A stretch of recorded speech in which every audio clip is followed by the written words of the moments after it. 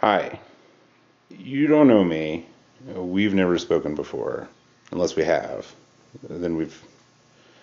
Unless, here's the thing. I never really wanted to talk on YouTube.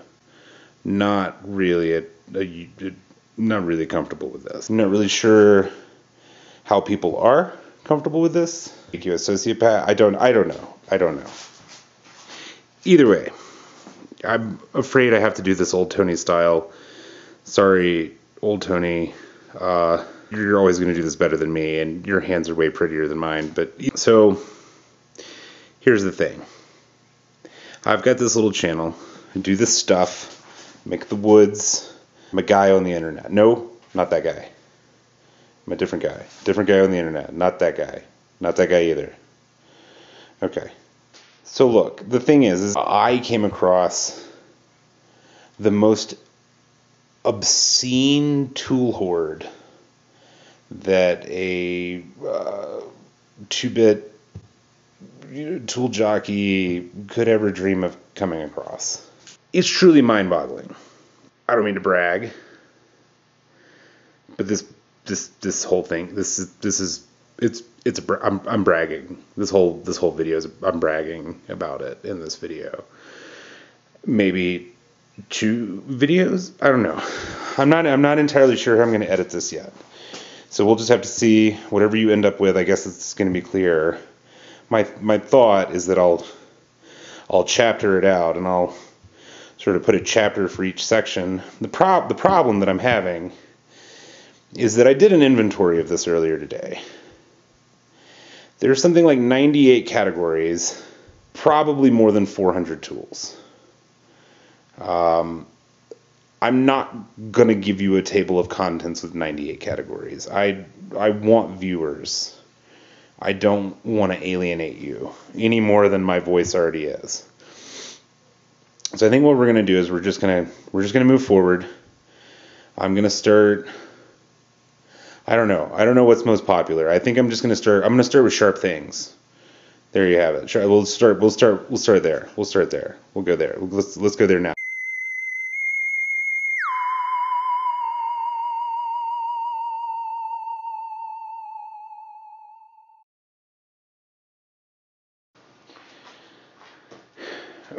Before we start on the saws, I need to get something really clear here. I'm not a camera person, and I don't have a microphone for my camera, mainly because I honestly never intended to talk to the internet. So I have a big voice. I'm gonna try to talk loud. I hope that it comes through. If this sounds like if it sounds bad, you know why. I don't have a microphone. All right. So here's the thing. Right here, we have 1, 2, 3, 4 saws. These are not all of the saws that I'm going to show you, but we're going to start with these. Just sort of as a clarification, you know absolutely nothing about me, but I'm going to tell you that I do not typically use Western saws like this. This is not a thing that I'm really into. My experience with Western saws is, that the piece of crap that came from Ace Hardware that lived in my dad's garage that we always tried to cut MDF with, and things just always went poorly. And it's the sort of thing that sort of sounds better than it actually works. So, I'm just going to assume here that the real deal is better. But I have no experience with saws like this because I've never been fortunate enough to come across a single one, much less the number that I'm going to show you. This is a distance saw. This is a distance saw. This is actually engraved AHDYE, AH die. Diston and Sons, Philadelphia. It's great. It's a beautiful saw. These are rip saws, apparently. Again, not an expert on these kinds of saws. I typically, I like a good Japanese pull saw. I'm a lazy American, so that's what I go for, the easiest. So here, this is a Diston crosscut. I don't know if you can see that mark is still there. Now the thing about a lot of the tools in this Hoard, let's see, hang on, let me see if I can read this out loud for you. Made expressly for L.H. Kurtz Company, Des Moines, Iowa. Our blade with perfection handles, adapted for a variety and easy cutting. Silver steel, etc. Yeah, so this actually isn't one of the Distons. This is the odd man out. This fella, it's an E.C. Atkins company, which is it's a brand I'm actually not entirely familiar with, but I'm going to familiarize myself with them. Again, not a Western handsaw kind of guy. This is an absolutely gorgeous saw, though. I don't know if you can really get a sense for. All of these saws are straight. There's not a kink in them. The teeth are kicked out on these a little bit. This is the Diston crosscut. And again, this one is engraved. Established 1820 or 1840.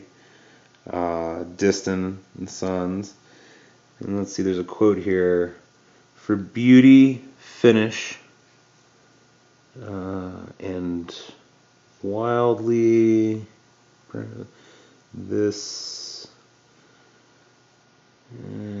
it's hard to make out, guys, I'm sorry. Somebody else probably already knows. You can put it in the comments. Take that little fill off of there. These are beautiful saws. There's a stiffness to saws like this that I wasn't expecting. And I honestly don't know. I'm not really sure like what makes an orchestral saw. Like what does it need in order to be accepted into the sort of the realm of music and get some bow saw effects. I have no idea, but this is nice. I would be really upset if somebody from Pinterest did awful things to these.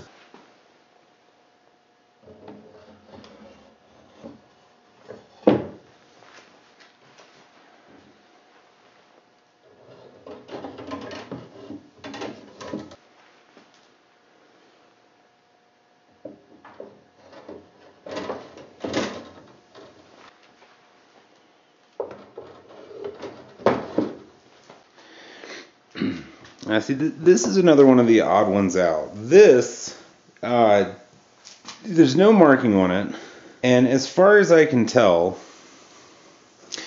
this is a handmade saw. It just has that feel about it. Again, I wish that I could tell you that I was an expert on Western saws, and I know I'm gonna ask this probably throughout the video that the people that I know are in the tool community and the woodworking community that know everything about these saws. You are absolutely free to describe away in the comments everything that I am absolutely failing to mention about these, including tooth counts and etc. All I can tell you is that this is an incredibly well-made saw.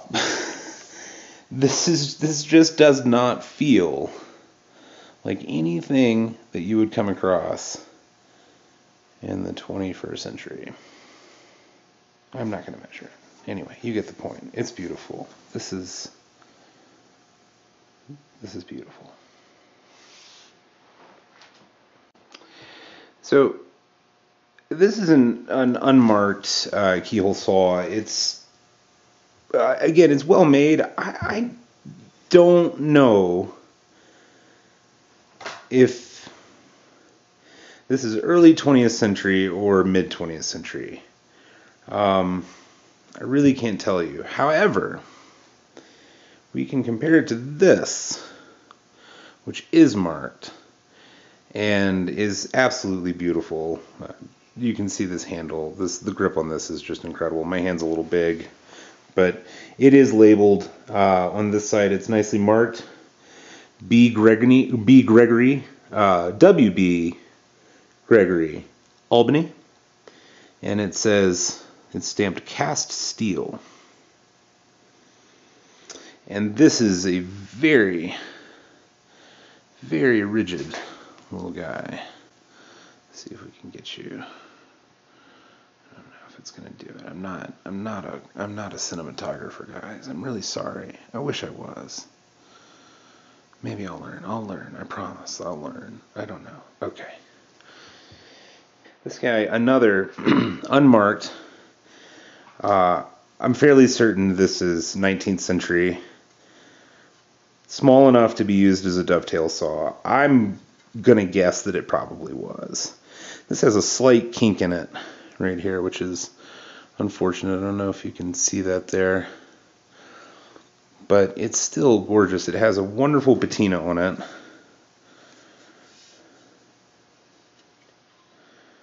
Which I'm happy to remove if I need to. It's a joke. And then this, I think this was in the collection. That this is just a sort of a 20th century little dovetail, quote dovetail saw. This thing is beyond dull. So not the prettiest thing in there, but still nice.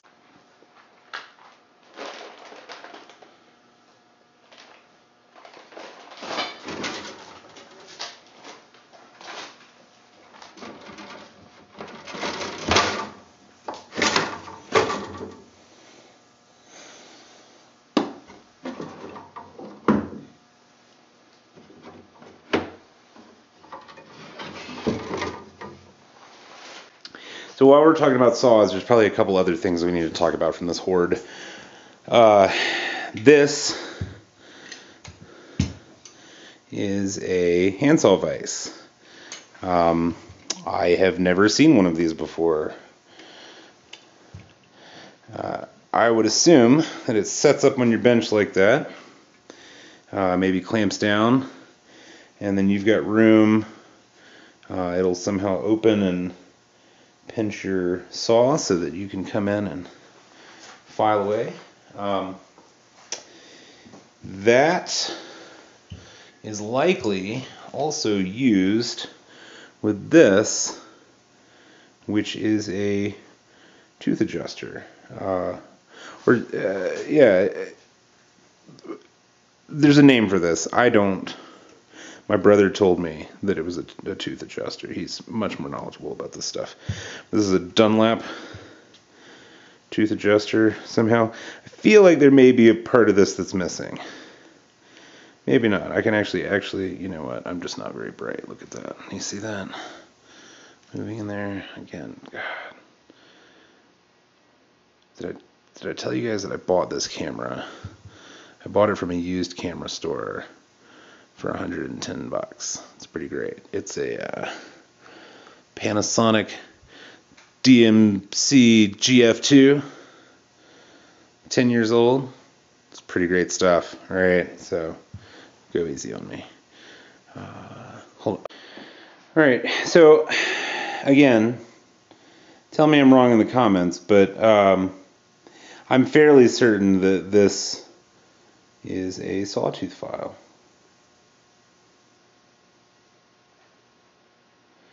It reads, what does that read?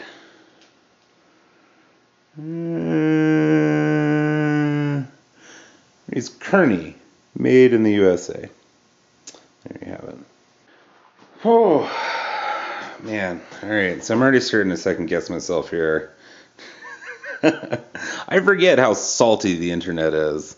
So you go posting pictures of hoards like this on tool forums, on places that start with the letter R, and people are like, "Hey man, like it's not cool. You're pushing down all the other posts, man. Why don't you just post all the tools at once, man?" It's like I think this video will be pretty good evidence about why I couldn't just post all the tools at once. But whatever. The internet's hard. It's hard. It's a hard place to be on the internet. Anyway, so wrenches and screwdrivers. This is not as cool as what's to come. Maybe you've already skipped ahead. Maybe it's in the thumbnail, but you know what's coming. You know what's coming. But this is still cool. So check this out. So yeah, we all trip over these constantly in antique stores, whatever. Somebody's got some pipe wrenches. Yeah. There's an 1879 wrench. It's Mitsubishi. It's a little dually. This is not marked or anything. I have a feeling, just the way it sits in my hand, that this was machine shop made. This may have been one of those that was done for a job interview. I'm pretty sure they used to do that. I think I heard Hand Tool Rescue mention that one time. So anyway, there you go. 1879 wrench. These guys are great. I've run across wrenches like this in the past, and I always enjoy finding them. The ones that I've seen previously are European. I don't know about these. Some of these I think are marked, maybe not. This one was marked. This is a funky one. I'll have to get some steel wool out on this fella. This also, man, that just feels interesting. I don't know, machine people, maybe you can tell me why that is round and not beveled like, or maybe that's round too. Maybe it's just old. Anyway, you guys know. Here. This guy's cool. He has a bend this way. This is definitely shop made, and a bend this way. Somebody made this in their shop. This wasn't mass produced. HE911. This is a multi-tool. This is a multi-wrench. It's a multi multi-pass. There you go. I don't know. It's a thing. There it is. Very cool. Feels like this should open a very secret door in Hogwarts, or I don't know.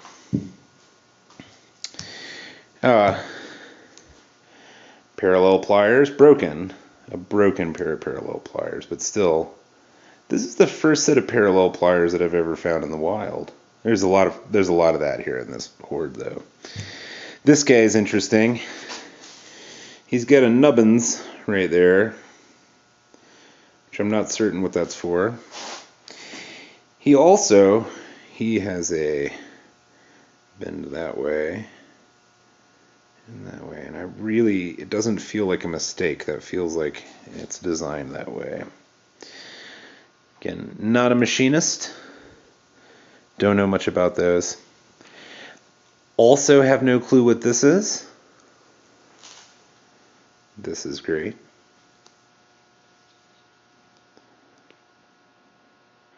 There you are. This seems really special. So this one, I'll see if I can get some other good photos of it. I put some online, but I deleted those posts. So,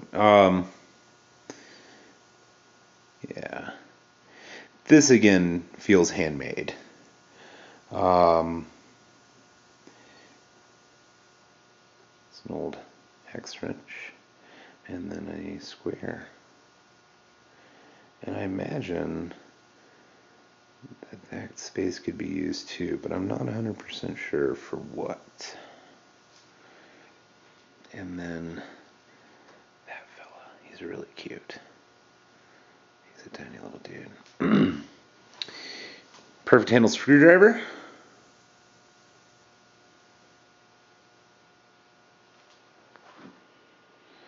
And then these fellas, these are nice. Just old screwdrivers. We've all seen these. But now this guy, look at that big old fella. That's a big fella. That's a big fella. Just before we move on from wrenches, forgot this fella here.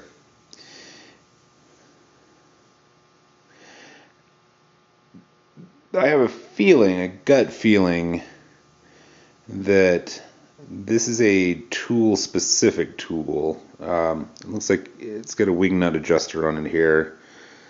I'm fairly certain that this goes to a tool in the collection, but I'm not sure which one. And, you know, I want to be clear about this going forward, and especially in the next couple of sections. There are going to be a lot of items here that I cannot personally identify. My brain just, it has too much cheese in it to really retain that much knowledge. So I'm really relying on some of you known actors out there to come forward and tell me what the hell some of this stuff is. All right, so anyway, very cool, adorable tiny wrench. All right, bits. I was going to do bits and braces at the same time. Clearly, I need a little bit more room. So what's cool here, and you may have a better chance of identifying the use for some of these bits based on the braces that I'll pull out in a little while. But you can kind of, just looking at it, you can kind of get a feel that there are two very distinct types of bits here. And I'm guessing, but I think it's true that you know, one is a more modern interpretation of a bit, and one is not. These clearly look like fairly modern bits, you know, bits within the last 112 years, 121 years now, sorry. Here are really intriguing things. If the light is not too terrible, you can see that that is a gouge. Has the same sort of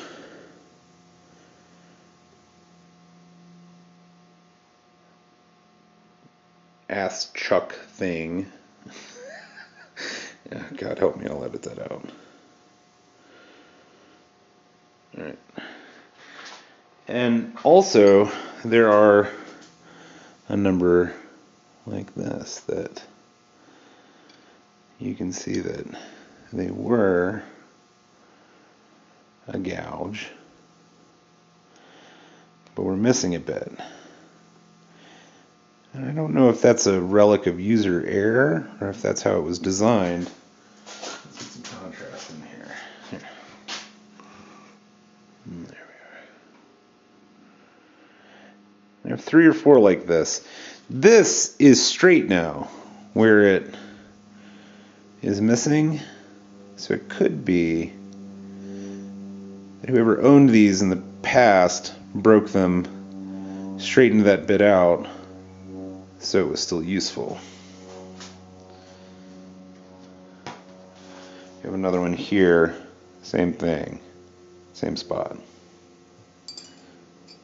All of these are pretty great. There are several different kinds of countersinks, I guess. Ribbed for the wood's pleasure and one smooth. There are 3 or 4 of these as well. Very interesting tools like this. Not certain what that would be used for. You can see that the prongs go in either direction. See that?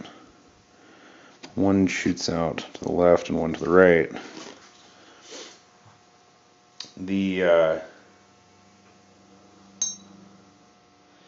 are a number. I feel like machinists would really appreciate this. This really feels like a handmade bit for a very specific purpose. It's a very odd angle on the top there, matched with an odd angle on the other side. Again, I don't know anything about this. I don't know what this was used for. I've never seen anything like this. Bits like this, we've seen millions of them. And not like this. The quality of the machining on this one in particular is really stunning. It's beautiful.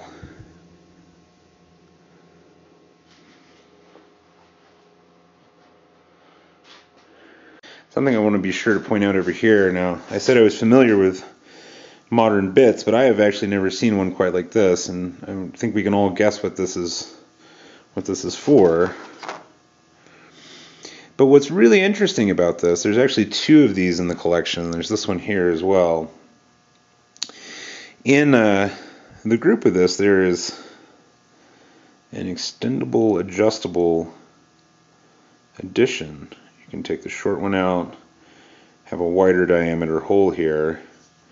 We've got a sharp bit there and a sharp bit here.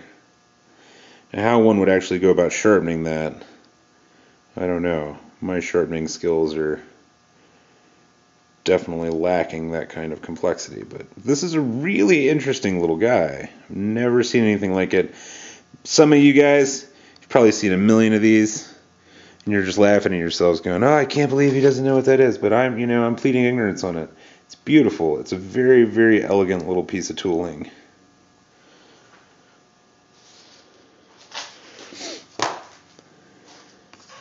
While we've got a pile of steel on the table, I figured I'd show you these as well. Oh, here's a bit. This is another one of those machined bits. This is, or handmade bits. Let's see if I can get you to focus here.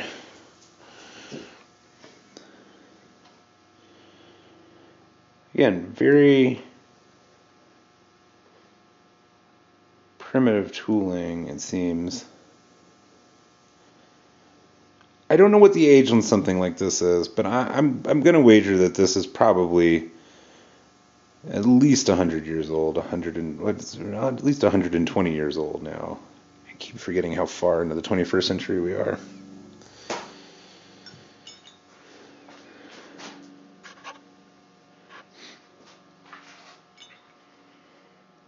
The heft of these is really something. It's striking.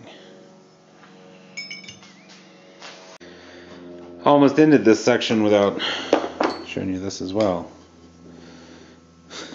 You have to understand that the Hoard that I'm introducing you to, it was something that just kept going and going. This is an Irwin set. This is beautiful. That fella's in there too. That's a flathead. I love that the booklet is still here. How to select and use and care for bits. Very nice. Oh, this feels very Eisenhower. Ooh. How to select, use, and care for bits. Reason for booklet. If you will notice, the bits that you see in workshops, tool chests, and on home or farm toolkits, you will discover that more information about bits would be very useful. And here we are. If you look on the back, copyright 1951, Irwin Auger Bit Company, Wilmington, Ohio. You Ohioans, goodness gracious. I probably just butchered your accent, I'm sorry. You'll forgive me, you're Ohioans, right? You're nice to everybody, you just vote weird. Alright, braces, right? However you want to address them. This is a really interesting assortment here, and we'll get to this big guy in a minute. But these four here, to me, they represent a few things. I mean, there's evolution, right? But then there's also just sort of general quality and make. Now, I'll be honest with you, I have not spent a lot of time going over these with a fine-tooth comb and figuring out the makers and the timeline here. But what I noticed up front, the things that were immediately apparent to me were what they were made out of, what the chucks looked like, and the assembly of this bit here. Now I just want to turn this over and show you. You can see on the bottom of this one, and this is probably pretty common, you've got a big metal flange here that connects to this piece of wood. Out of all of them, I think that this one in particular may have been the fanciest. It appears to have actual rosewood handling, so this is rosewood here, some sort of old mahogany. Same here as well. Plus you have that extra bit of steel here. There's a great chuck on this thing. Everything needs to be oiled, but this is in general working order. There's nothing wrong with this chuck. I could pick this up and I could use it now. Made in USA. That's about all I can glean from it without really taking off all the stuff, which will come eventually. But this appears to be ratcheted, which some of you are going to tell me just how little I know here, but I'm shocked that tooling this old, that there's any of it that's ratcheted. So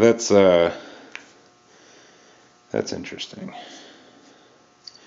Or maybe I just don't know what I'm talking about. But anyway, I should actually stop playing with it and put it in focus here. This guy, a little bit different. He's a little bit lighter. Same general size, but lighter. No steel on the handle here. Looks like there's a couple of quote brads that are shoved in there to keep it on. Showing its age on top. I'm guessing that, that this is a maple or a beech or something. Again, though, I think that this is a U.S. made. There is a manufacturer number on here, 80880. I don't see a manufacturer name. This one's a bit dirtier. The chuck on that fella definitely needs a little bit of work. He's seen better days. Again, this guy very similar to the last one. Also, I think that chuck needs just a little bit of work. I should stop holding it out of the. You should see it. I should hold it in front of the camera where you can see it. Yeah. Anyway, that guy's not in great shape. This is the newest looking out of the bunch. Still has its chrome about it. Chuck works great. And again, got that extra metal flange there. It's really nice. I like my drill press. I like my hand drill. I'll be honest with you. I've got a bit brace. I've had one in my shop for a while. I use it for drilling tricky things, or augering, or whatever the right terminology is. I do it for tricky things, but it pretty much stays in my toolbox. It's an oddity. These are really nice examples. At least this one here, and this one here up top. This is where we're really going to need some of that big brain internet juice power that you guys are always flexing. This is a mystery to me. It could be that this is just an apple peeler, but I don't think so. I don't mean to disappoint Eric, but we've definitely got a chuck here, and this chuck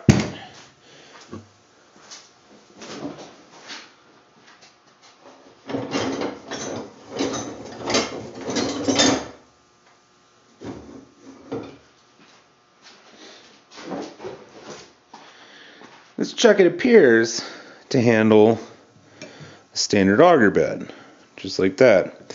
I've got those giant auger beds that were on the table earlier, but they've got a different chuck coupling there. But this is that tapered square, and it goes right in there. Now, as far as I can tell, there's no place to fasten this to the bench. I also don't think there's anything missing from this. I think that this is a complete piece, but I don't see any way to actually fasten it to the bench. So when I first pulled it out of that giant toolbox, I was on the very bottom, and I just assumed, my first thought was, holy cow, it's a thing. I thought maybe it stood up like this, but that doesn't really make much sense. So somebody, one of the big-brained individuals online indicated that it very possibly could have been an early metal auger, and that this is just this is an absurd bit to put in there, and it was never meant to be used on wood. I don't know. I'm gonna restore this because you can actually see underneath this nice little dirt patina. There's an old red color under there, and I'm at least gonna clean it up enough to see what that looks like. But this is a really elegant little piece. This is nice. They didn't have to do this. I mean, this works both as decoration and engineering, sure, but they didn't need to do that. It's nice. It's nice. It's nice of them. Thank you for doing that. Thank you. That's nice of them. Big square nuts. There's another big square nut here. Let's see. Yep, big square nuts. We're not all blessed with big square nuts. But this is the best thing about this. This is what's really interesting. Come around the back. Look at that. You see that? You looking at that? You see that? You see it? Look at that. You see that? Look at that. Well, I'll be doggone. That appears to be ratcheted as well. Or something. Maybe ratcheted is the wrong word. I don't know. Would you look at that? Huh. Anyway, that's pretty great. Beautiful. I gotta say, light is some really deceptive stuff. I'm not a filmmaker. I don't know anything about cinematography. I understand that light make picture work. That's what I know. Light make picture work. Up there, that way, I have a giant LED that is it's as bright as the sun. It may be brighter. It hurts to look at. And I'm not 2 feet away over here. And of course, maybe I'm just an idiot and I don't understand how shadow works, but you would think that this would just be as bright as the surface of the sun, but no. Anyway, it doesn't matter. Marking tools. This is one I'm really excited about. I think that, I'll tell you for sure, I have a buddy of mine. He has seen some of the amazing slicks that are to come. He actually told me, he says, the thing that makes him more emotionally erect is with measuring tools. It's not slicks. He likes slicks. I like slicks. Anyway, whatever. Okay. So, right here, we'll start here. Slide rules. Now, I am admittedly mathematically inept. Yes, I'm a woodworker. Yes, I'm a moderately competent woodworker. Maybe more than moderately competent. The good thing for me, the lucky thing, is that I married a mathematician. I advise anyone that is mathematically inept to marry a mathematician. I am told that with these slide rules, you can know all kinds of math, that they're extremely helpful. I have never personally used one. I don't know how to use them. I'm going to start with this one up front here, though. Now, these rules came in these cases. This is a handmade leather case. One of the previous owners of this collection must have made this case. It's listed, I'm going to read this to you. I don't know that you can see everything here, but there's a lot going on in this case. This is listed as F.G. Johnson. And on the side, there's some lettering, let's see. F.G. Johnson, there's pencil marks. Can't read the rest, and I don't know if you can make this out. The light just is not going to work with me here, but somebody has drawn, and it's barely visible here, they have drawn a grumpy little woodworker face right there. And it just shows you that being a grumpy woodworker transcends both space and time. Now, this was the rule that was inside. My buddy, he gleefully exclaimed when I was telling him about these rules. He said, what did he say? He said it's a K plus E. Oh shoot. K plus E slide rule. Have no idea what that is. I'm assuming it means crackers and eggs. Who knows? Either way, it's very cool. It's very nice. There's a little crack on the glass here. This is loose. I'm not really sure how important that is. It does slide. It is a rule, so that's nice. This one in particular, I'm really fond of this one. Now, my dear sweet wife, who is one of the most amazing human beings on this planet, she was very excited to see this one, and I picked it up and I handed it to her, and the poor thing dropped it and broke the viewfinder, which I'm not even a little bit worried about. I have the pieces. I can cut glass. I can scribe a line. I think I can fix this, no problem. But she feels really bad about it, and I don't think there's any need to. So this is great. K and E. I'm an idiot. There we go. Kufel and Esser Company, New York. I should have looked closer. There we are. Patented June 5th, 1900. So at least 120 years old. Now I'm going to show you, again, you're going to really miss out on this. There's a nice table in the back, which I'm sure to people who know how to math, this is very interesting. But here, sort of engraved in the wood, I don't know if you can see this, this says Bill Davis, 1922, or 22, I'm assuming 1922.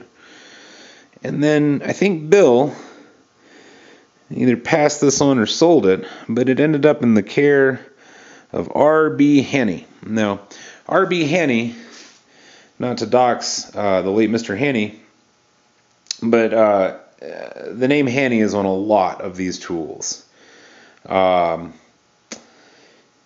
He definitely took the time to mark some of them as his, and I'm assuming that this collection was originally in the possession of Mr. Haney, rest his soul.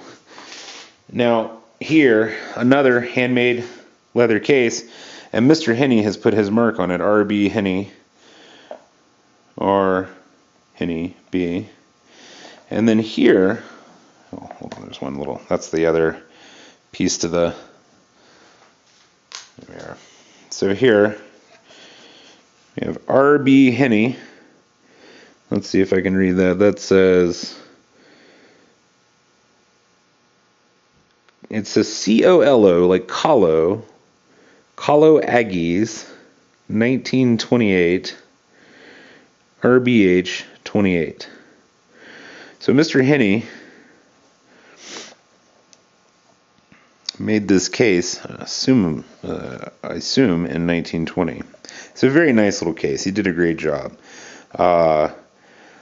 I'm not sure how he sewed that seam, but I just recently learned how to do a saddle stitch, and I can guarantee you that mine was not nearly as pretty as that. That's beautiful. Good job, Mr. Henney.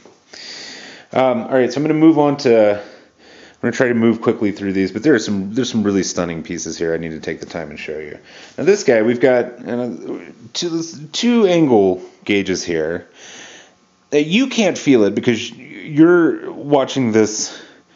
You're not here. You're not actually in the room with me. These aren't your hands. But I'm going to tell you, this one has a fair amount more heft on it than this one. This is very much like any of the angle marking gauges that you can go and buy today. I wouldn't say that this is a completely modern piece. It's probably 50 or 60 years old, but it's closer to a modern piece than this one. This guy, well, he's just a beauty. Right here we have on the back, we have an H curved in it. I'm assuming that's from Mr. Henney. And then the letters T-O-S.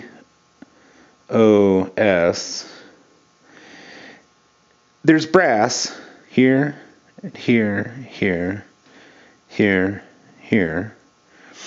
What's really fascinating about this, oh, here we go. I'm sorry, TOS again. I'm sure, again, one of you big brain people will be able to, sorry, my phone, or not my phone, this camera, it decides to stop recording after 8 minutes, so I have to be careful. It's also a good reminder that I'm just running on at the mouth here.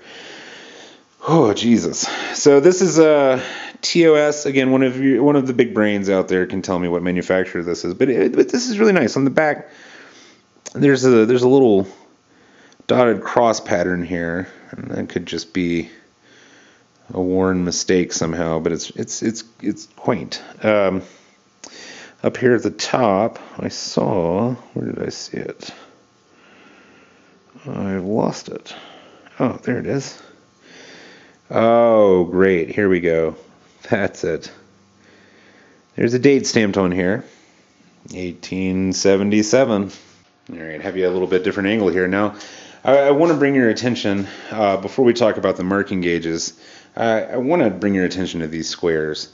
Now, we've all seen these in stores and in various conditions as well. I've seen these, I think most of us have seen these in conditions where we can't really call it a square anymore. But this, let me tell you,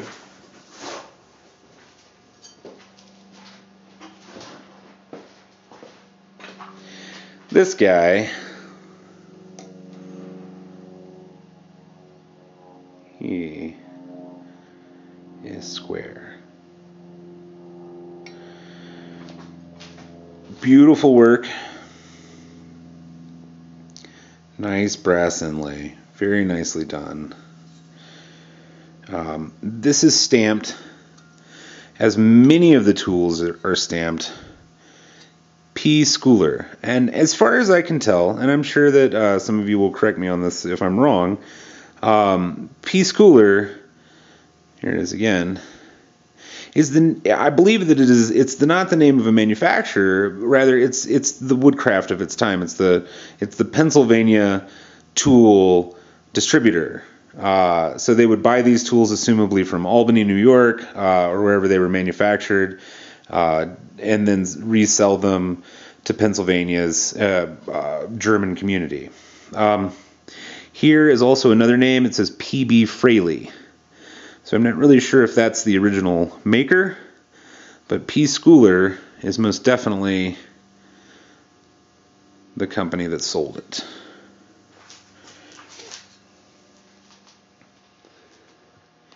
Have another, a small, same general condition. The inlays on this are a little bit different. It's got diamonds, brass diamonds there. I think I just don't know about light. I think the light needs to be behind me. I think that's the problem. We'll see if I can fix that. Yeah, anyway, nice diamond inlay. And again, square. Very nice. After all these years. I'm gonna guess, I'm taking a wild guess, mid 19th century for both of those. This is definitely a 20th century square. This is a Stanley. I'm going to clean this up. It's going to be nice. Metal square, pretty standard. We've all seen these. And again,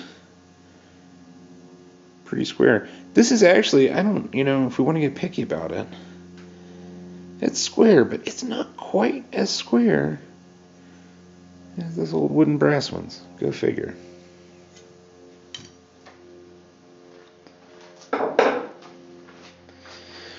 Now, not too much special about these. I mean, just at first glance, these are pretty common.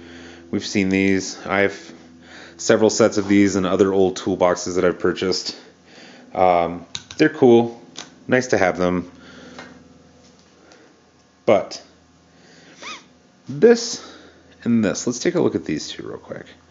Let's see if I can get you in there closer. Hold on. There we go.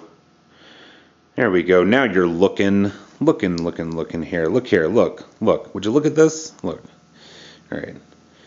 Both of these are Stanleys. Let's go ahead and fold this out. This is very satisfying. So we fold this way and fold this way. Now you can see this is a 36-inch rule, and I don't know if you're looking here, but this is just this very easily.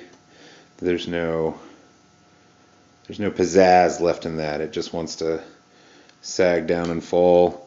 These are, let's see if I can get you honed in there. These are more modern printed numbers, right? Very standard. Now compare that. That's all loosey-goosey. Compare that to this. And now this guy is something else. There is still a very old, very thick coat of shellac on that fella. Brass. And if you look, again, my camera is terrible and I apologize, and YouTube is more than willing or welcome to buy me a better camera, but that brass, that looks handmade. There's a tightness to this. Can't feel it, but you can see it. Look at that. There's a tightness to this. You open this up. I'm going to back you out here a little bit so you can see this. This opens here and it's tight. Look, it stays. It's tight. Very, very lovely feel on this metalwork here. Now take a look at this. You'll love this. Let's see if I can get you in close enough here. Come on with me. Come on.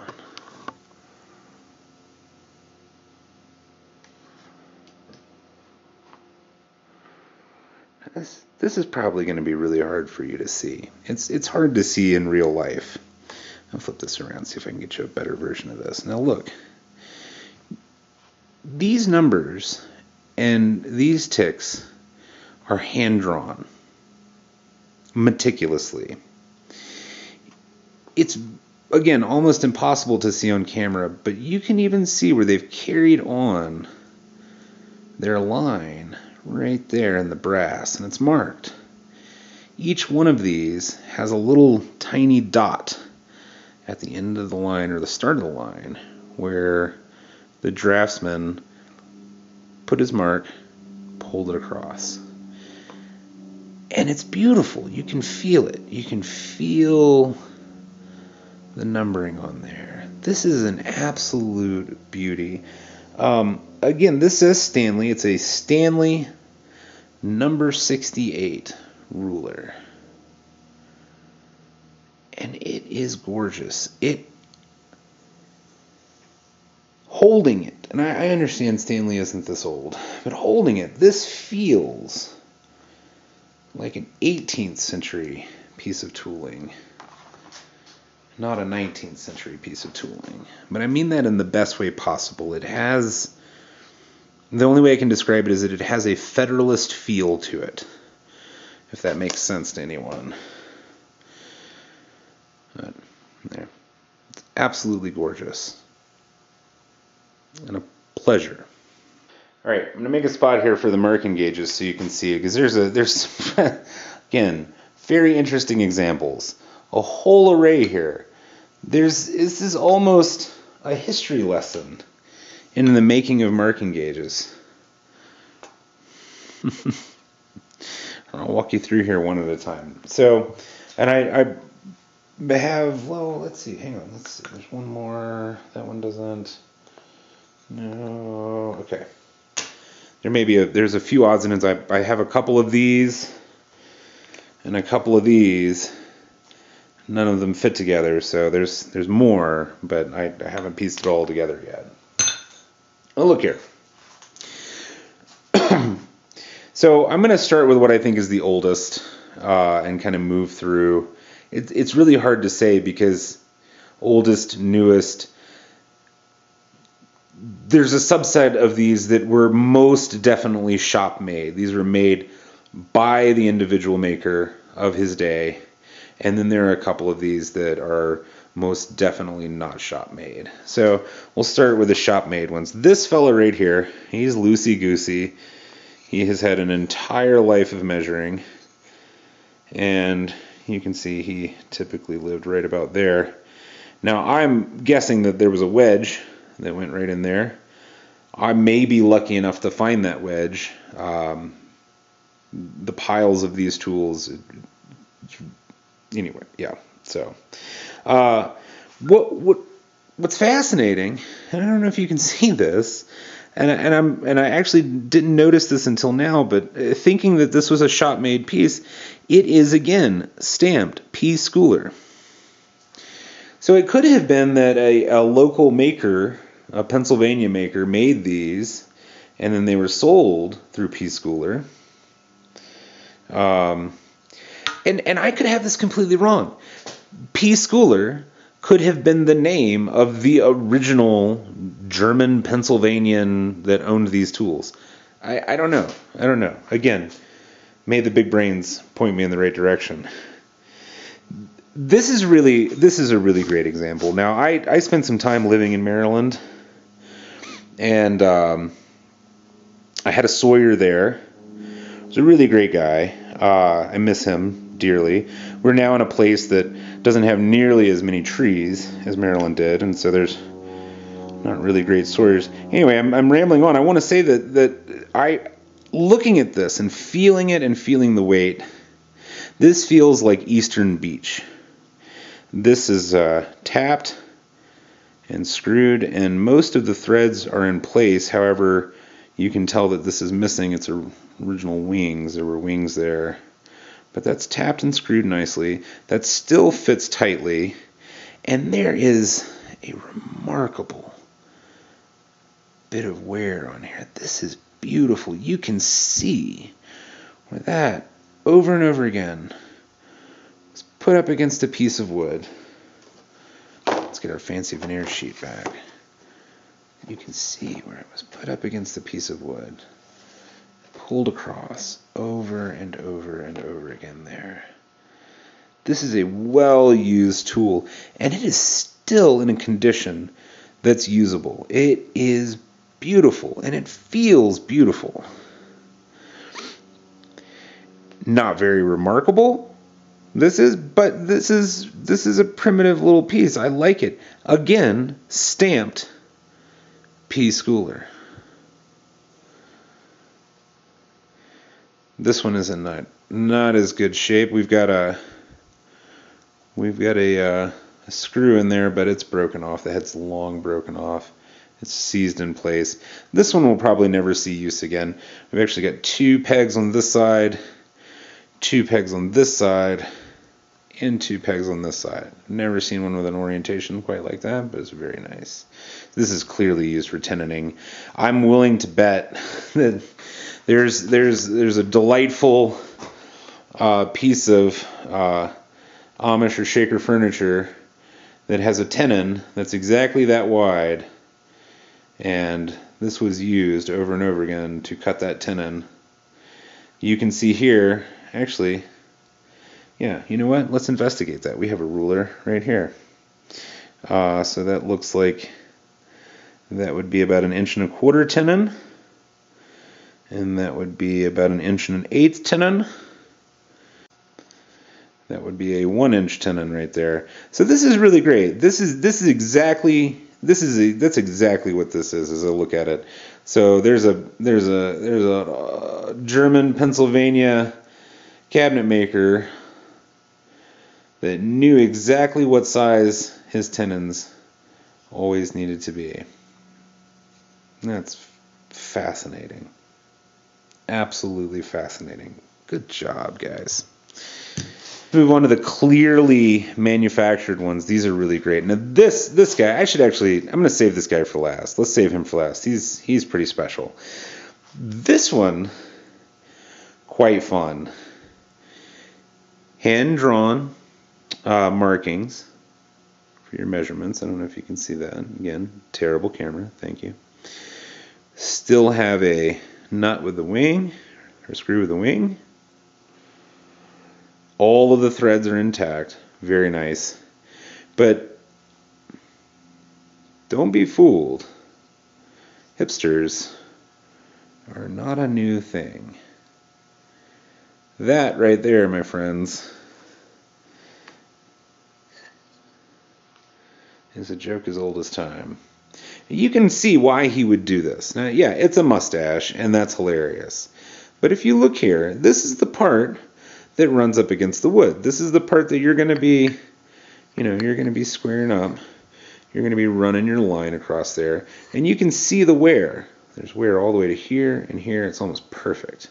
Because the reason it angles up here and here is because usually when you pull that line, you end up tilting it there at the end. You pull it down and you tilt it towards you. You pull it straight and you tilt it towards you. And you see it there. You see it. That is lovely. Brass mustache. Just enough to keep that wood from wearing away. And the last thing you want to do is lose your flat right there. But you also don't want to waste an entire piece of brass to put it along there. It's great stuff. Really, really fantastic.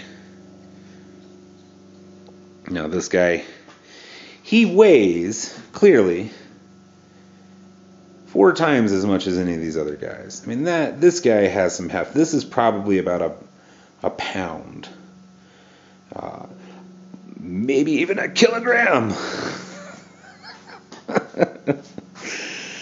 I'm sorry. What's great is that this travels. I got to figure out how to get you guys a better view here. But there's a mechanism here where we tighten here at the end, and we can travel this. We've got a brass screw here. Hang on, I have it in my hand and I'm losing my words.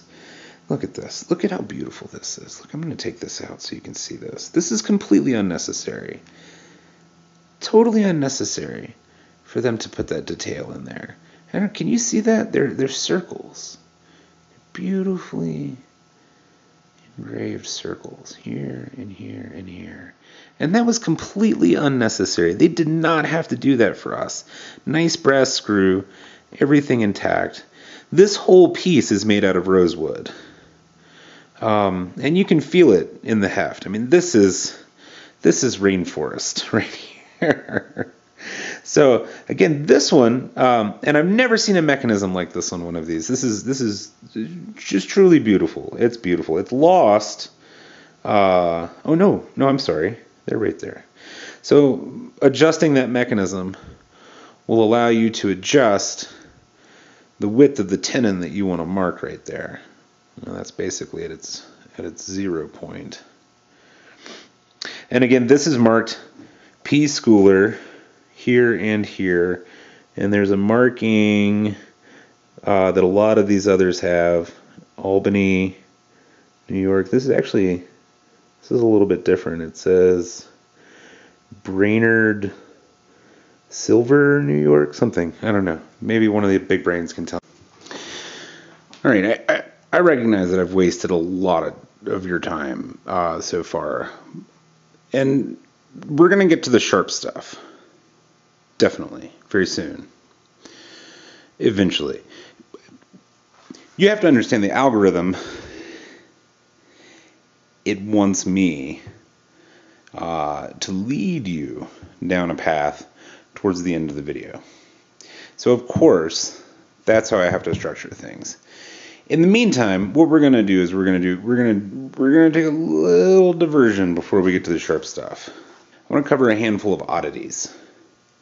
There's more than a few in this box. I've already shown a couple. But they're enough that it kind of warrants its own little segment. Right? I'm going to kind of walk through these one at a time.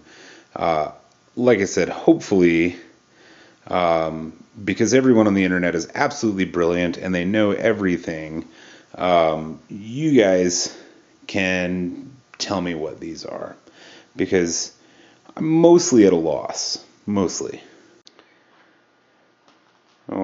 So what we have here, when I saw this, I realized I haven't told the story of how I came across this hoard. And if this was a college composition class and I was giving you this report, I would probably be in a lot of trouble for waiting until the halfway point to really open up and tell you exactly how I came across this. And it was completely at random. So the long and the short of it is that I do a lot of just sort of randomly perusing local antique stores on a semi-regular basis. Whenever I get a little bit of a kitchen pass, I get out of the house. Of course, things, in our current dystopia are not exactly easy to come up with viable reasons to leave the house. But this is one of them that I find is fairly benign. You go out and you walk through a mostly empty antique store and you look for tools. So I was doing just that last week, and according to where I am on the anyway. So, and I was walking through the antique store, and there's a woman sitting in her booth, and she says, "Hey, I'm here in the booth. Come on over. I'm giving deals away." And I asked her, I said, "What's going on? Nice to meet you." She says, "Well, what kind of things are you looking for?" And I said, "I'm a tool guy. I look for tools and just try to find some things." And she pointed me in the direction. She had a little box of old Model T Ford tools, and there were a couple of interesting wrenches in there, but nothing to speak of.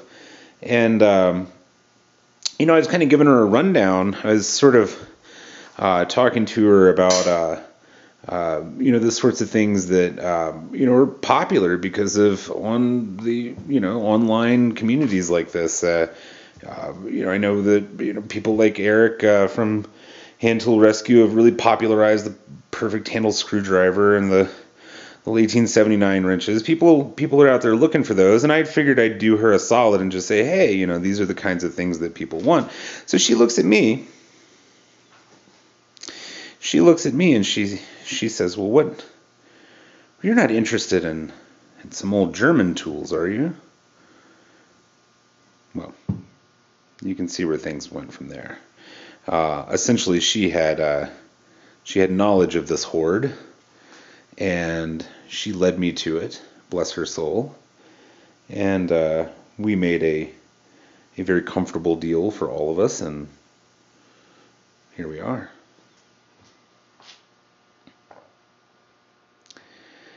All that to say, this is one of the first things I saw in the picture. When I saw this, I immediately thought, this is an auger bit holder. No, no, no. This. Now, I'll bring you in a little closer here so you can take a look.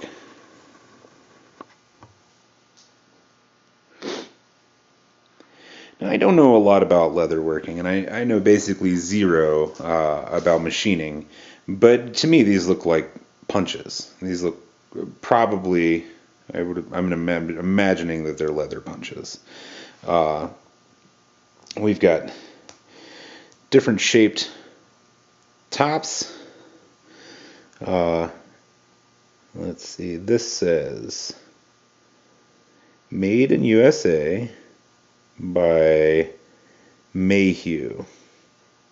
Now probably if I had done a little bit of Googling before I actually sat down to make this video, I would already know what these are, what they're used for, and who made them, but what's the fun in living ignorance free? No, I don't know what this is. I need you. I need you to tell me. Okay. I promise you, I promise. Stick with me here. We're going somewhere awesome. Or just move on past this part, and the sharp stuff is over there. It's up ahead. But this is sharp. Or it was sharp. Now,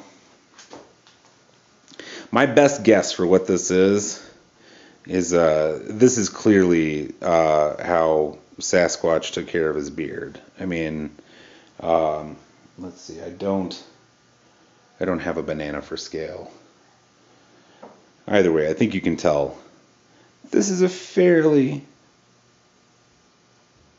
large. It's a fairly large hunk of metal. It also appears to be hand forged. This is somebody made this tool for their shop specifically. You can see the forging marks on here. It's really something. I don't see a weld anywhere, so I'm gonna guess that this whole thing is tool steel or maybe wrought iron. I don't know. I'm not a metal guy. Metal guys, do your stuff. Tell me what this is. I don't know. I intend to sharpen it up. I think all these bits of metal need to be sharp, but my best guess on this one is this is probably some sort of shingle maker. I could be wrong about that. Could be a sort of a shim maker, but I think that just looking at it, this has been beat to hell, this edge. So this is definitely some sort of large paring tool that goes through, beat it in with a mallet. It's very cool though. This may not even have a name. This may just be a custom tool that this woodworker or one of these woodworkers created.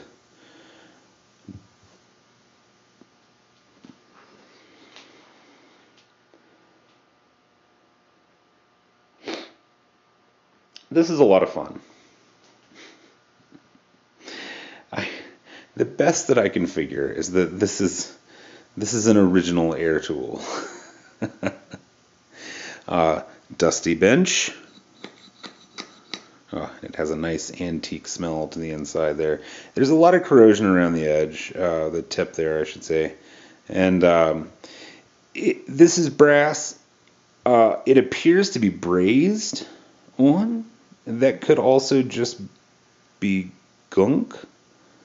But I'm assuming that this is a brazed edge there. Also, again, here, very interesting. It also looks to be brazed. I doubt that's an actual weld. My gut tells me that there's more to this, or there was more to this. Maybe not. Still very cool. Brass here, brass here, brass here. Aluminum, No, probably not aluminum. I think what aluminum's a 20th century metal, right? Maybe? I don't know. Well, yes. Uh, Iron, steel. There's no rust on it. There's not even a lot of corrosion. Except for here. This is very dirty, which again leads me to believe that this wasn't the end of this, that there was something else that went here. But I can't tell you what. I'm not sure.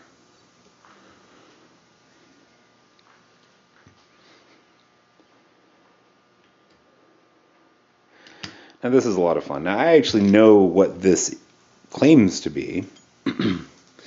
I put this online the other night and tagged a certain hand tool guy that probably knows about these, but you know, whatever. It's I got weird and took it down because I'm weird, so that's the way that is. We've got a clamp here for your bench top. We have a grinding wheel and another grinding wheel, and right here very clearly says patent applied, quick edge sharpener, Chicago, Illinois. Patent applied. And you can see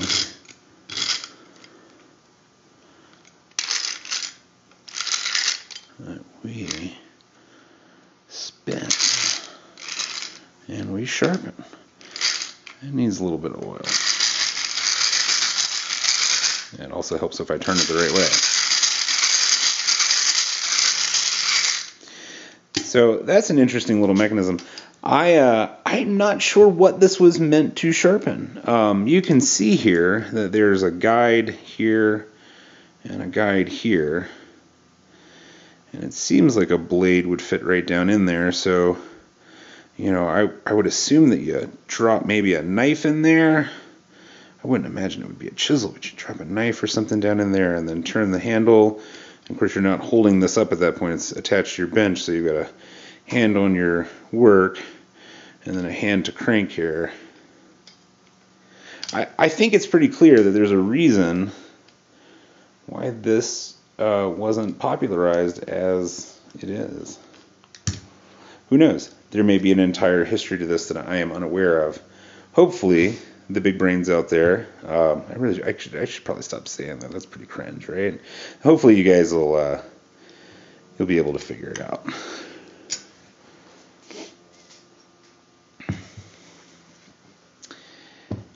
I mean, it's a lever, right? It's a lever.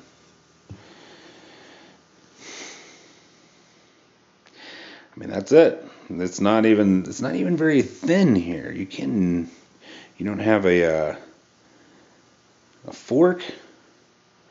It could be that the fork is missing, that it used to be there, that this was for pulling out a brad, but it's a mystery. Yeah, Terminator's shoehorn. I don't know. There it is. You tell me. Now, this is really cool. I showed you earlier there were lots of pieces of iron, different cold chisels.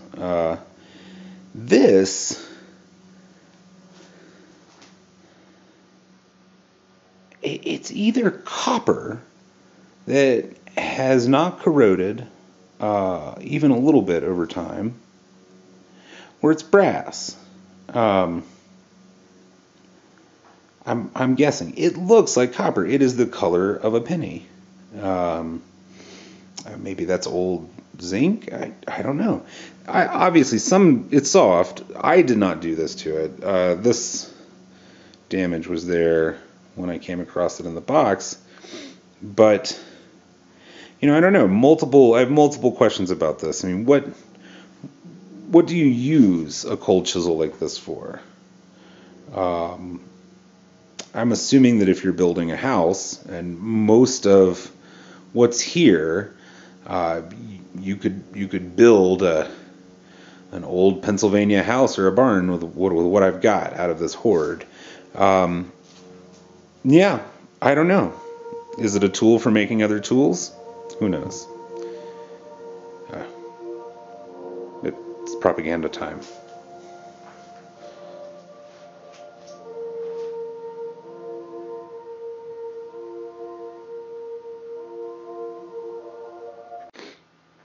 Now, so before we were interrupted with patriotism, yeah, I don't know. I don't have a hardness measuring tool. I can just tell you that the color here, this looks copper. You know, I'm not a metallurgist. I'm not even a metal guy. Very, very interesting though. It's beautiful. It has it's one of those things that it has a certain chi. If that makes any sense. Je ne sais quoi. You know. There you go. All right, one last little oddity here. I'm sure it's not the last one amongst everything, but it's the last one I've gathered up here. Now, I actually know what this tool is. It's a marking tool. It's like a leather marking tool, right? But is it for leather? I don't know. Look at this guy. You tell me. It's got a beautiful handle on it. It's beautifully machined. It needs a little bit of touch up just to make it shine a little bit. No need to do anything crazy with it. We're not sandblasting anything, but it's a nice tool. It fits well in the hand. It's got that nice little curve to it. Yeah. Yes, we've all seen these in our Play-Doh sets, but you know, this is particularly interesting. I don't know if this was meant for leather. I assume it was. These teeth are, they're not sharp. Gosh, this camera really sucks. I'm sorry, guys. There you go. Oddities. And now, the moment you've been waiting for. Yeah. All right. Yeah. Here we are. We've come. We've made it to the sharp stuff. I hope that you're as excited as I am. And I know I teased you with the sharp stuff in the beginning. I did that on purpose. You remember I told you I was going to do that. I was going to give you some sharp stuff in the beginning. But now we've come to the. Here, I'll cut. You'll cut. We'll do cut. So let's do this sort of, kind of in the order that you would use to build a house. I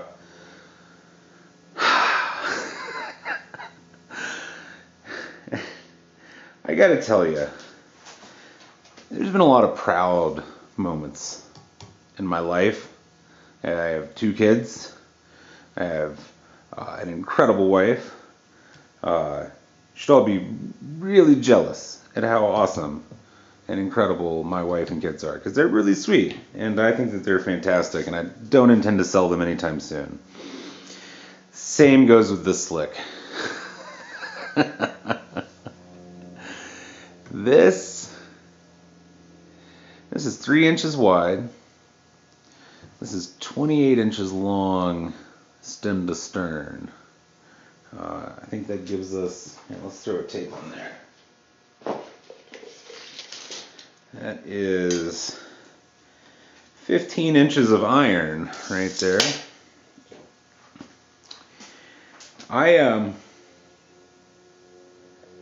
The moment that I pulled this out of the box and I saw that this was there, I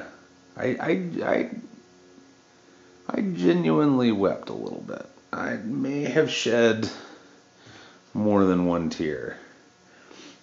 This is just not the sort of thing that you find laying around on the internet. This is not the sort of thing you find ever. This is the kind of thing that,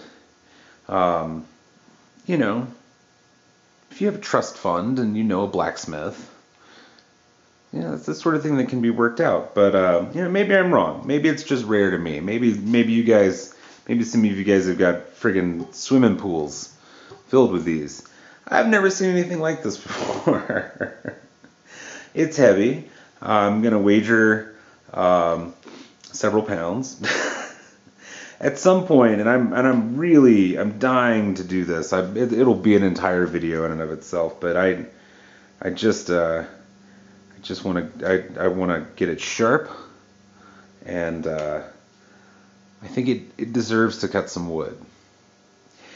This has the kind of chi that you would expect to feel from a Japanese katana.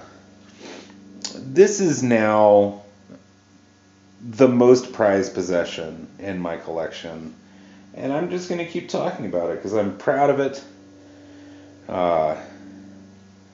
It doesn't even have to go to college to impress me.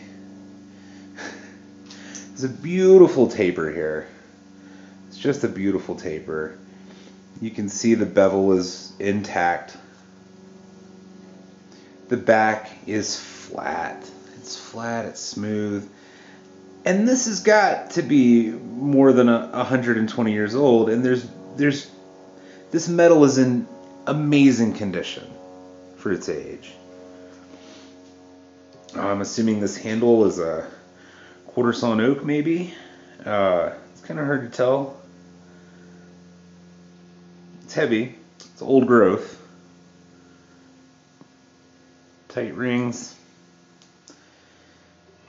And it was in the box. This is what I found first when I opened the box. I should have filmed it. This is what I found first. I found this and I said, my God, Magnum. Couple of nice number 8s here. These draw knives. These are great. One with a fixed handle. This one needs a little love. He's a little loose. It's a great piece of steel in here, though. This guy is in fantastic shape. I'm not really sure of the age of this guy. I've seen, you run into these all over the place. This is marked Pexto, made in the USA. Pexto. So I'm guessing this is a 20th century tool right there. It's nice. It's a nice tool. That fella right there, oh, that's a good 30, 40 pounds. Maybe even 50 of me. Again, stamped P schooler. Now you'll see that there's a bevel on that side. And there's a flat on that side. And that right there. It's one of the most amazing little broadaxes I've ever seen. I think usually when we encounter these, or at least I encounter these, which isn't often, this piece right here has a bit of a curve to it, but you can see that the blacksmith that made this, I put that there. I think it's kind of brilliant. It's almost, it's not a dovetail, but it clearly the blacksmith was thinking it through. They were saying to themselves that this makes a stronger bond between wood and metal. This is going to take more abuse, and you can see it. You can see that edge is just curved in a little bit where it has rubbed against that. But I got to tell you, this is still, it's a little loose, but that guy is in there. Now somebody, at some point, I don't know if you can see that. This guy's heavy. Somebody shoved a piece of steel in there, and that may have been at its inception. But either way, there's a hunk of steel. And I think, and I'm just going to wager to guess, that this is original, that all of this is original. And I frankly don't want to disturb that. I want to clean this up. I want to sharpen that blade. And I think I'm going to leave it just as it is. It's a remarkable, remarkable specimen.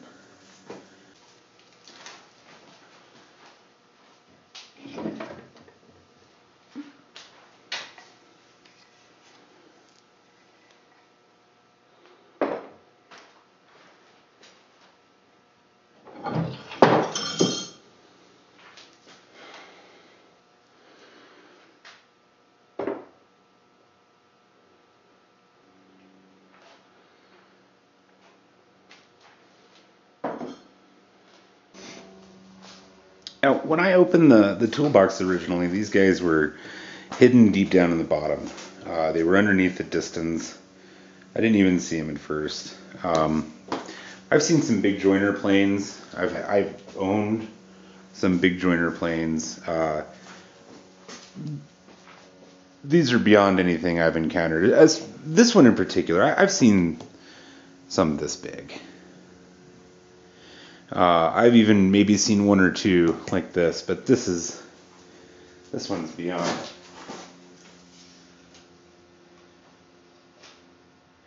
"26" by 3¼ for that big one. All of these are stamped P. Schooler, which again is either the company that sold it or the original guy that owned them. And I'm going to say this, that if that is the original owner, this P. Schooler fella, there are so many things that you are about to see that are also stamped with his name. And it makes me, if it's not a tool dealer, if it is an actual person, it's going to make me a little bit more sentimental towards these. Not that I'm not already sentimental. So there's a little bit of rot down here on this one, which is unfortunate. These handles are solid. This is a solid handle. This is a solid handle. There's some damage here. The shoe's cracked here.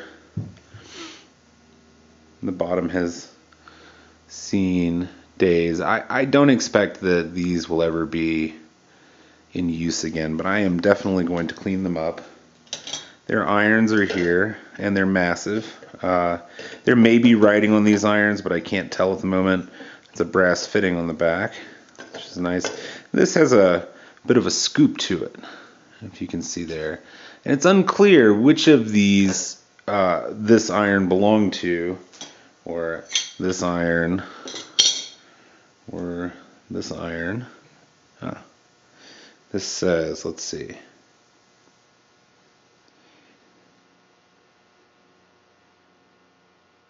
Warranted cast steel.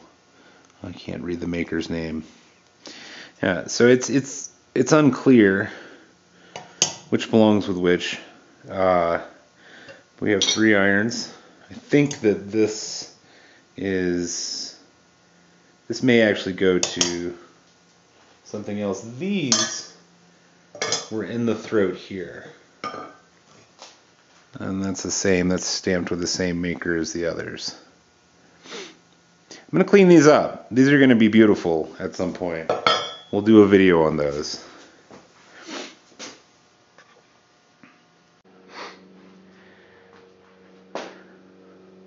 Whew. Yeah. So I debated putting this one on the table at this time anyway. We'll get to him in a minute. I'm going to move him over. We'll get to him in a minute. The reason he's here is because he's got friends over there. You'll see in a minute. But it just seemed appropriate to put him here with this group instead of grouping him with the next group of obscenely amazing planes. Start at the back here. That is a Stanley number 5. It is in great shape aside from being a little dirty. The bottom is smooth and undamaged.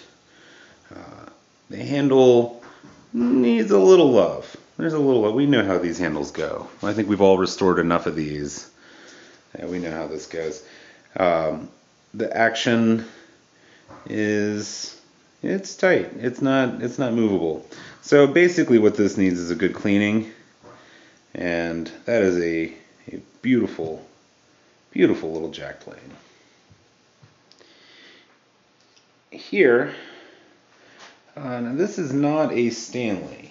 I think, hang on, let's see, wait, one of these was, yeah, no, this is not a Stanley. This is a Fulton number 3710. Now, if I'm not mistaken, this is another Iowa, or not Iowa, Ohio original. I can't tell you how old this is. I mean, I'm sure that, I mean, I could tell you if I actually put the effort into going on the internet right now and looking it up. I could tell you exactly how old this is, but I'm gonna let you do that for me because you guys are awesome. This again has a loose handle. We know how this goes, but that's a really nicely machined handle. It just has a really nice little feel to it. It has a whoosh feel. The metal on this is nice. It has this sort of this blue effect.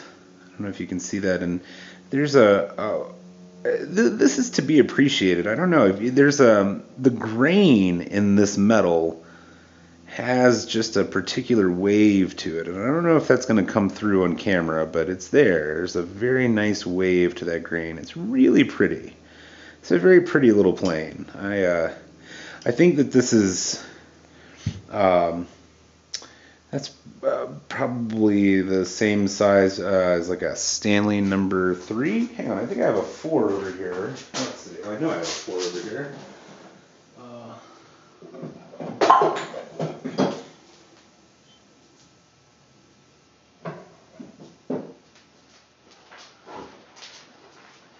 So this is my standard number 4. This is the number 4 that I use regularly, and yeah, that's about. You could tell they're competing with the number 4 there. This is my number 5.5. This is not from the Hoard. These are my own personal tools, but 5.5. You can kind of see the old. This is an old 5.5.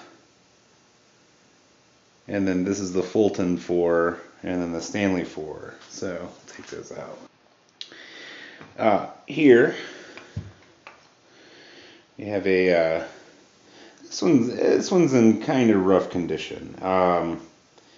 It is an old True Value plane, and it's got that inner working. I think that we can call this a POS. This is a mid-century POS, but it's cool. I mean, one man's POS is another man's. I'm not kink shaming here. No one's kink shaming. So, really great. Very excited when I came across this. I want you to notice just how thin that guy is. I don't know how many of you have seen a Stanley number 40 in the wild. I had never seen one. And I'd actually recently had just been looking for a plane to turn into a scrub plane. Was jealous of all of the other scrub planes out there and the fact that I didn't own one. But this right here is a Stanley number 40 scrub plane. And look at that. That is beautiful. That is a much better shape than I would have gotten had I tried to do that. Very thin blade. Let's see, we've got about a 1.25 inches on that guy. Yeah, 1.25 inches wide. Black handle. Black handle. There's not much I need to do to this to make this right. It's beautiful. It's in beautiful shape. A little dirty, needs a little oil, but just gorgeous. There's a mark on the side. I can kind of make out LK, GK. I'm not sure. Either way, it's beautiful. It's a beautiful plane. I can't wait to clean this up and use it. And then we have an old smoothing plane. Now, I tell you, I've come across a few of these in the wild, and actually I'll pull one out from my collection before this.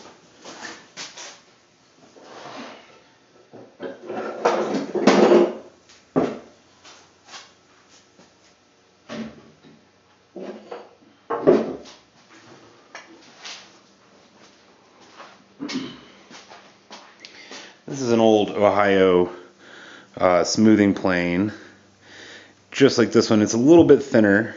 They're almost identical. This is This is one that I've had for a number of years. The iron in it is great, but as you can see, the thing that happens with these guys, the shoe is cracked and somebody has put a nail through there. Now again, this is not from the Hoard. This is from the Hoard. And this is in absolutely immaculate condition. I feel like a lot of this video has been saying the names of other people on YouTube, but it's a community for a reason. People coalesce around shared interest, right? So when I see things like this, I immediately think of Stravos Gracchus. Apologize if I'm not pronouncing your name right. This is something, beyond my capability to make. The actual name of this plane is infuriatingly lost from my mind right now, but I just want to point out here, this is all quarter sawn material. I'm assuming quarter sawn oak with the holly insert right here, and you're going to see this a lot on the tools that I'm going to show you going forward. All of them have this holly insert.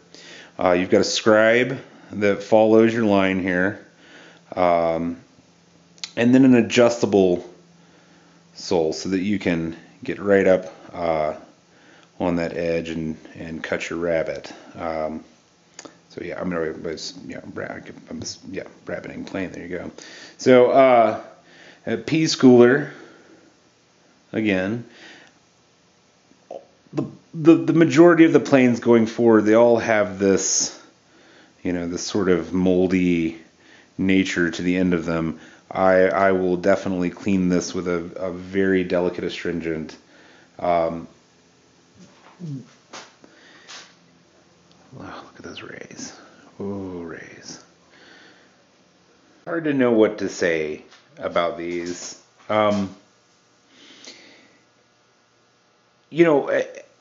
I assume that most people's experience is fairly similar to mine. You go to an antique store, and you've got a dealer that that means well, but they've mostly got a bunch of junk that's fallen apart, missing half of what's supposed to be there, got big chunks broken, and you look at it and you think, man, that used to be a nice tool, but no more. But you never find them like this. The only thing wrong that I can see with this plow plane is that there are just 4 little busted threads. The rest of this is just in immaculate shape. It's all of its original parts.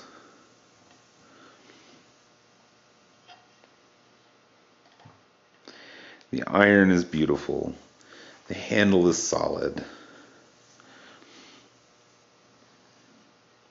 And again, this is stamped P Schooler.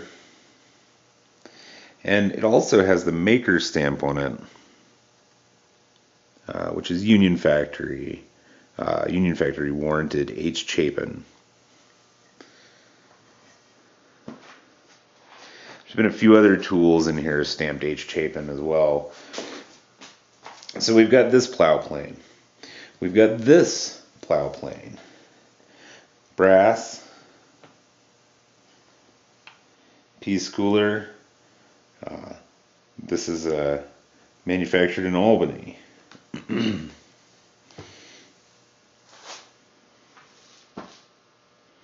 These are tools that I've seen replicas made. I've seen Stravos make things like this. I've seen these listed online occasionally. I've seen them in the backgrounds of many videos online. It's to actually see it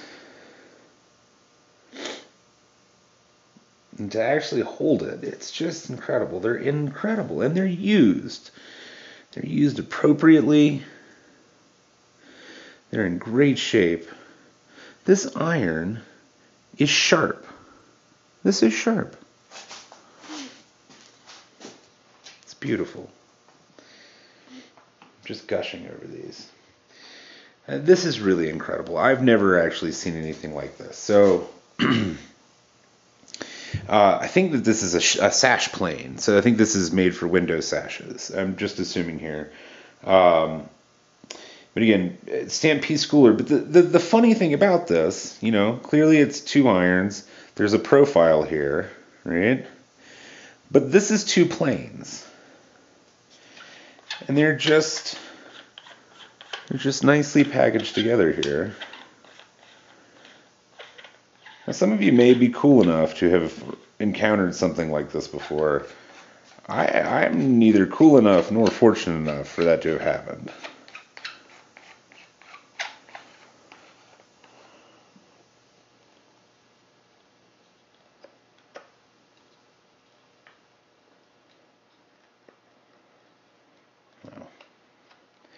I get the feeling these haven't been taken apart in a long time, but you see.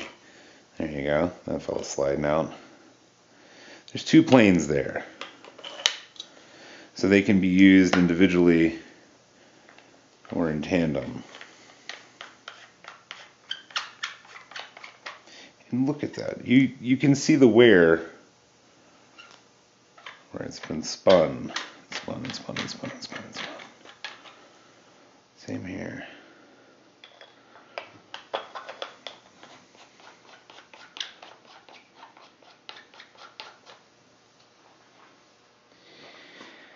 And this took a bit of figuring. I was really unsure about this.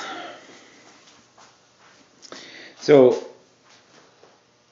when I first found it in the box, this is one of the bits and pieces that just never seems to make it in collections, at least as far as I can tell. Again, P-Schooler, and they're numbered. And they're stepped. So I looked at it and I said, well, I don't even know. Throughout the huge collection of iron that's scattered about, there are these guys. And it just seems right. Maybe I'm wrong. Maybe I'm totally wrong about this. But this seems to be the way. That's clearly not in the right order, but you get the picture. I think that these irons stack in, and a lot of these irons are interchangeable with these different plows. It's really something.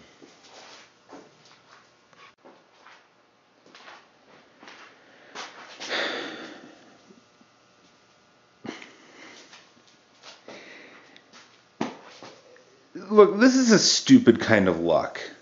And I don't even know how I fell into this. I mean, really.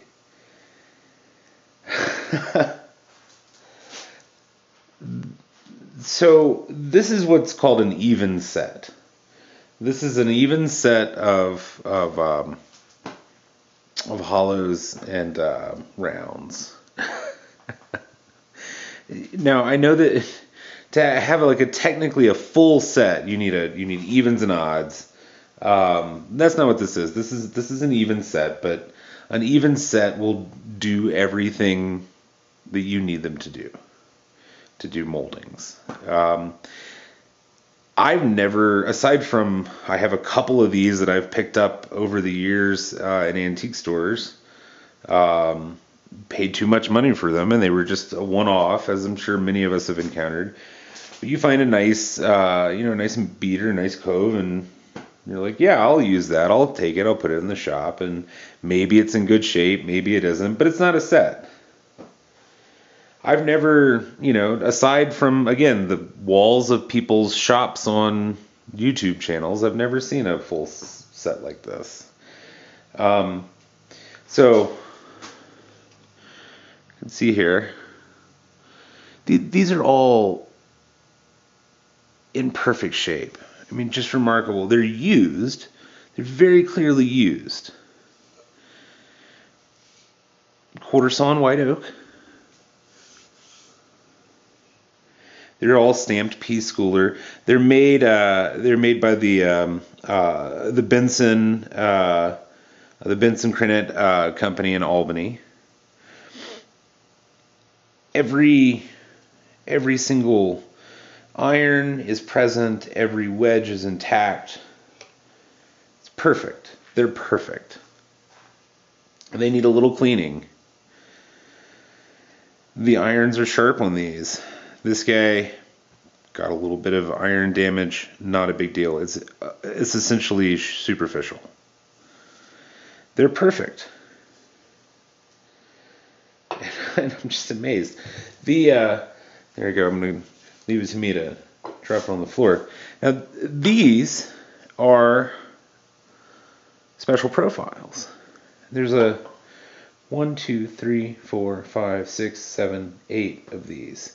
And these are labeled with a fractional number. I don't know much about these, and I don't want to say the wrong things, but I will say that they're fractionalized. These are in great shape. They're beautiful. All of these, every single one of these, has the holly insert right there. And it runs all the way through. And it's smooth as glass. It's just beautiful. Now, I think that of all the things that I may be missing, I'm missing the partners to these. Now, what we have here, see, we've got and then the same here. So we're missing the other sides. There should be a mirror version of this one and a mirror version of this one, and I don't have them. They're not in this set. And they're not in this hoard. But you'll hear no complaints from me. All right, everyone. Thank you for sticking with me through this. I know this has been awkward for both of us. I can tell you though, the most awkward thing is going to be editing this. This is going to be painful to edit. I'm going to have to make sure that I have a stiff drink or something. All right, so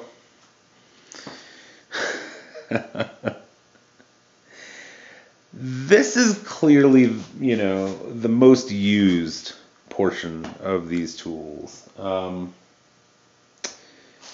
in fact, I think I just thought about this. I think I know where that is. Anyway, all right.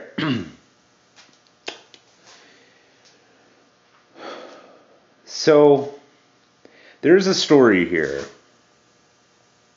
And the story, the way that I interpret it, and the way that I can guess it to roll, is that these tools right here, these tools came in the personal possession of a very brave immigrant. I imagine that these came across the ocean on a sailing vessel, maybe a steam vessel. And they got to the United States, and they were probably somebody's way of life. And at some point, that somebody made it to Pennsylvania, found a nice home, and started building it and other tools.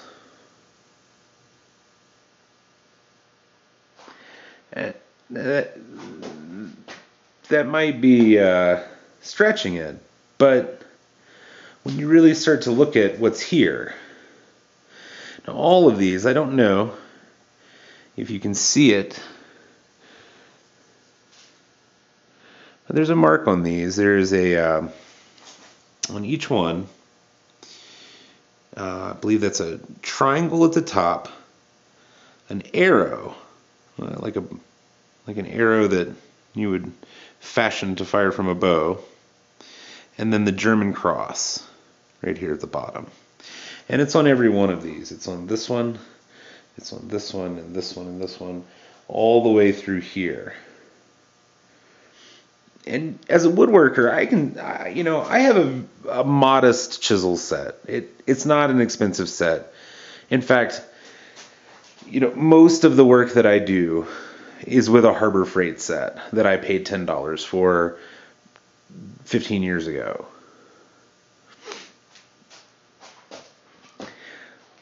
But with these irons and a couple of additional modest shapes, a gouge, again stamped the same way, scraper, another gouge, scraping tool, and a scraping tool. I mean, you can make almost anything if you're clever enough and these are sharp enough. Now, these have been through so much use and so much wear.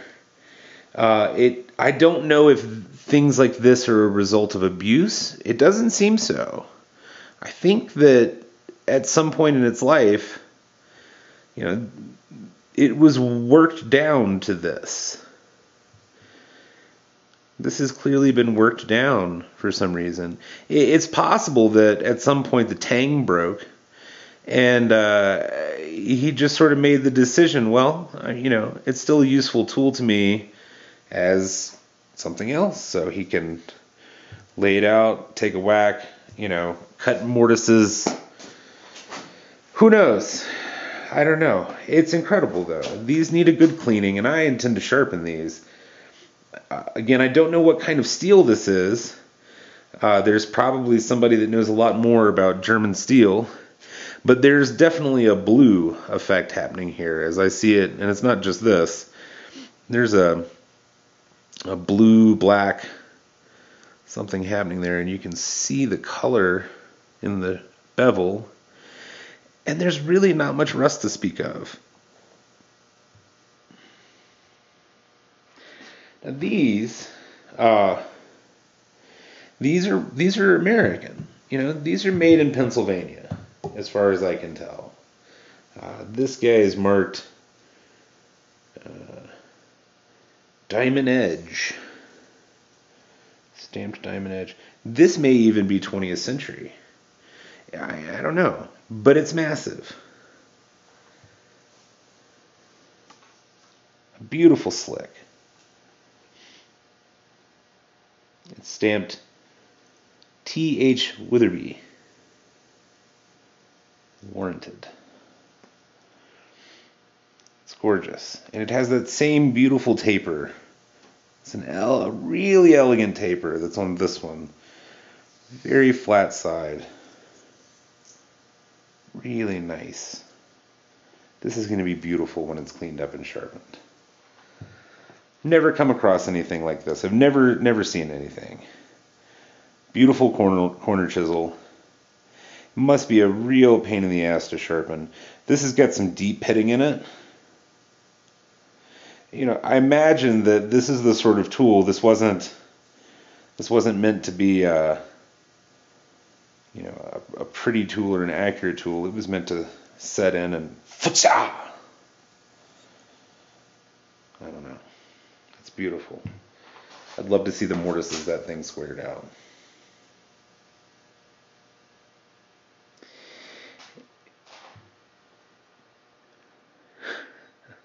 They sort of speak for themselves. These are 20th century Stanleys. This one's fairly common. I've got a number of these that I've run across over the years. This is interesting with the perfect handle. I've never seen any quite like this. This one's missing its handle. I believe it's still in the stash somewhere. Now, I've said a lot. I've shown a lot.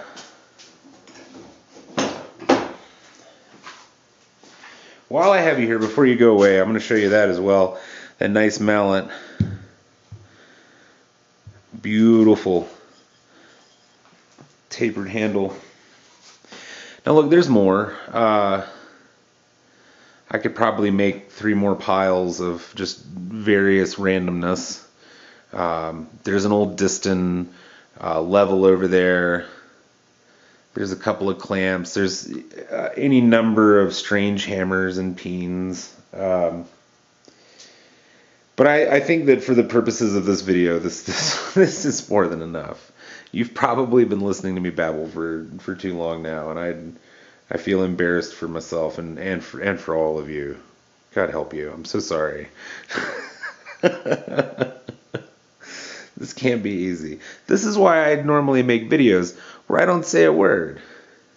This is deeply cringy. This is deeply something. Again, I apologize for the quality of the cinematography. I'm still trying to figure all that stuff out, and I hope the sound comes through okay. I'm literally talking at a camera that just has a built-in microphone that's 10 years old. So, but there it is, guys. There it is. I'll never run into something like this again. I would be shocked if it happens. I already had a very well outfitted shop, but there's a handful of tools here that I never expected to actually own in my life, and I'm going to treat them well. So, thanks for your time. I really appreciate you. Be really awesome if you do the whole subscribe and whatnot. That generally pleases the algorithms. So, thanks. Have a good one. Holy Buster Keaton, I almost forgot the most important thing. Oh, I'm going to take you out of here and walk you around here for a second. Just bear with me. This is going to get a little bumpy. So, if we come through here,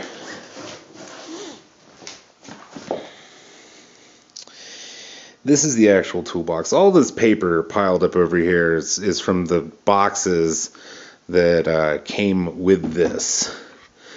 This came packed with the saws and the giant planes.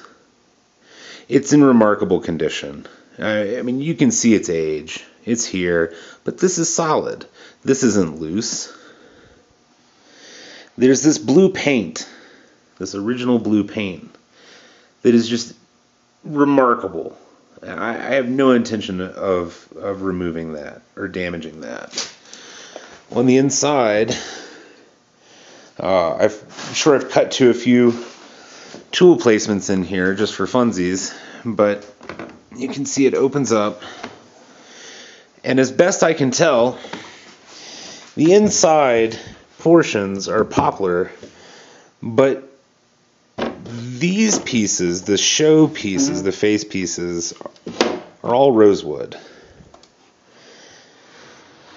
There's some sort of mahogany.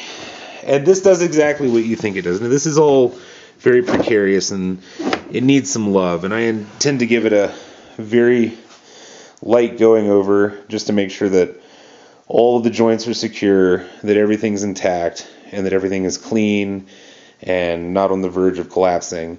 But beyond that, I'm not doing anything deep. But it goes all the way down. There are turtles all the way down.